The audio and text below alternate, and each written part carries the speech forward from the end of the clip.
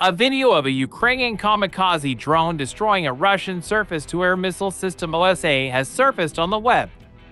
It is noteworthy that the surface-to-air missile system OSA was designed to destroy airborne targets. However, the Russian missile system was not up to the task in this case. It did not detect the Ram-2 kamikaze drone in time, and therefore was unable to repel the attack. Let's try to understand briefly what this UV is. We will take information only from public sources. As noted on the official website of the manufacturer, Ram-2 UVs are modern combat unmanned aerial systems, which are characterized by high-precision barraging munitions and are developed based on one of the best Ukrainian drones, Lelika 100 from the company DEVIRO.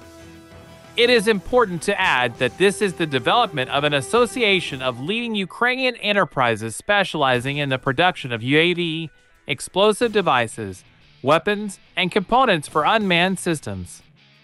The Ram-2 UAV kamikaze drone has a total weight of about 8 kilograms. Of these, 3 kilograms of explosives. The drone hits with an accuracy of 1 meter.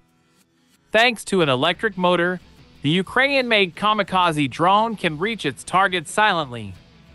It can stay in the air for about 55 minutes and track a target at a distance of up to 30 kilometers. To identify the target, Ram-2 uses a full HD gyrostabilization camera with 10x optical zoom, and an active visual tracking system helps to capture a suitable object in real time. If necessary, the kamikaze drone can track the target's movement and react as needed.